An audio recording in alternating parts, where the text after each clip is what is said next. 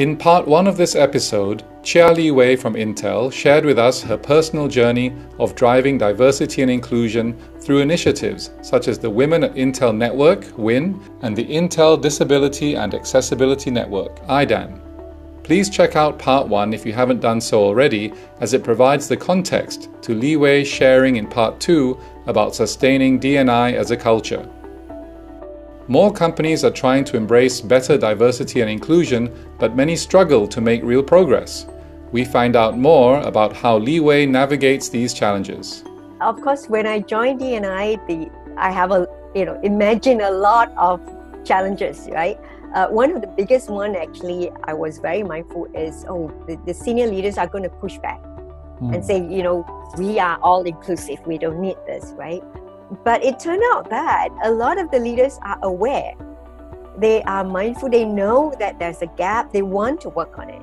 But because they, didn't have the know-how, it turned out my biggest challenge actually is about helping not just the managers, but everybody in the company to be mindful of our unconscious bias in our day-to-day. Because, we're all conditioned, we all come from different cultures, you're brought up differently by different family.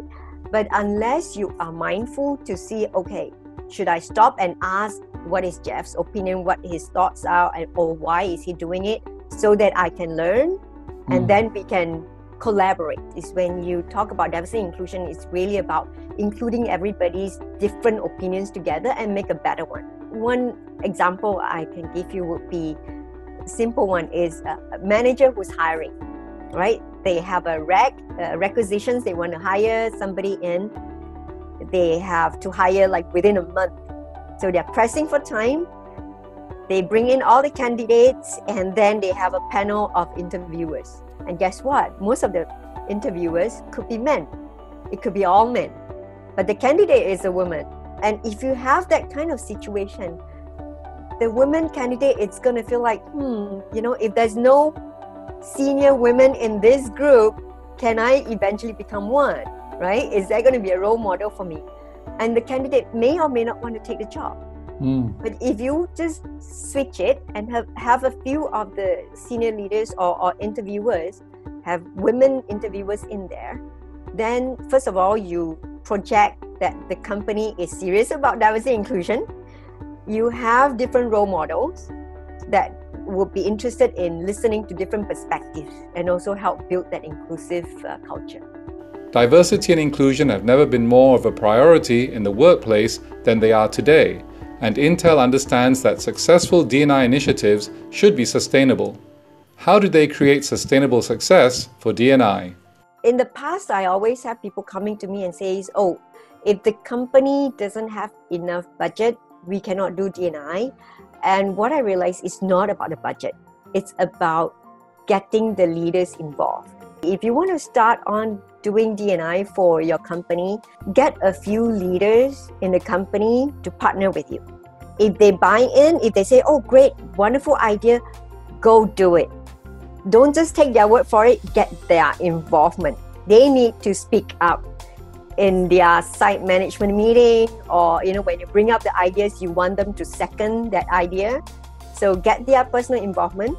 Second is get them to put some budget away to help you with that. And then of course the third one, to give you some resources. If not, as a start, because you're alone, you need to have some money, you need to have some human resources, power to go get it working. Yeah.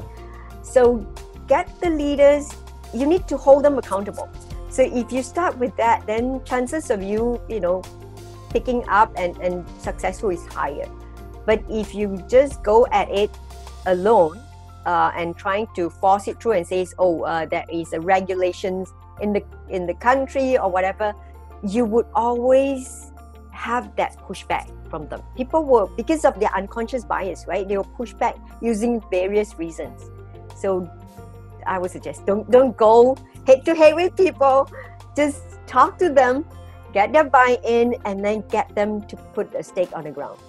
That's great advice. So don't go it alone, and get the leaders involved, get their buy-in, their accountability, and at the same time, make sure they walk the walk and not just talk the talk, right? I hope those who are watching this video would pick up a few nuggets here and there from my sharing. And my hope is we could build a stronger diversity and inclusion community in the industry. That's fantastic. Well, I wish you every success. It's been a real pleasure talking to you on our show today. We hope to have you on Culture Matters again some other time, and wish you all the best in the meantime. Thanks again, Li Wei. Thank you, Jeff.